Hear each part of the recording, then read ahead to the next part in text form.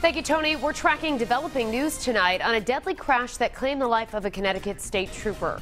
We first told you about this on Eyewitness News at 6:30 here on Fox Providence. Eyewitness News reporter Steph Machado joins us now in the newsroom with the latest. Steph?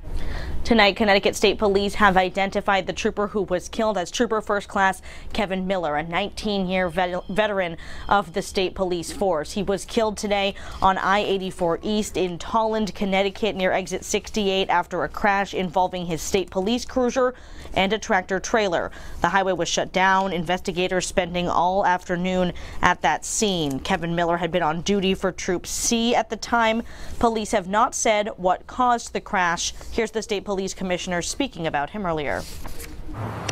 We're so grateful for Kevin's 19 exemplary years of dedicated service to the Connecticut State Police and to the residents of Connecticut.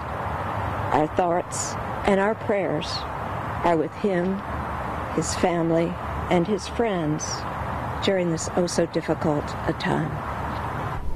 And Connecticut Governor Dan Malloy also said he was heartbroken at the loss of Trooper First Class Miller. He ordered flags to be lowered to half-staff.